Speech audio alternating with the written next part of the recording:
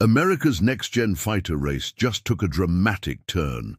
The Pentagon has decided to put the brakes on the Navy's futuristic F-47 carrier fighter and shift focus and funding to the Air Force's F-47 stealth jet.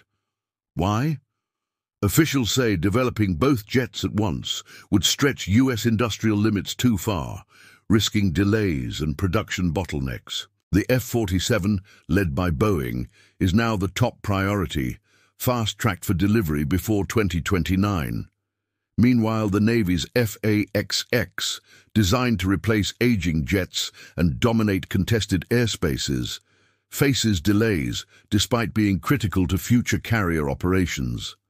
Congress isn't on the same page. The House and Senate remain divided.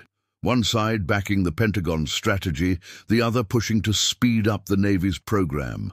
Lawmakers worry that slowing the F-47 could weaken the Navy's global reach, especially in dynamic regions where air dominance is vital.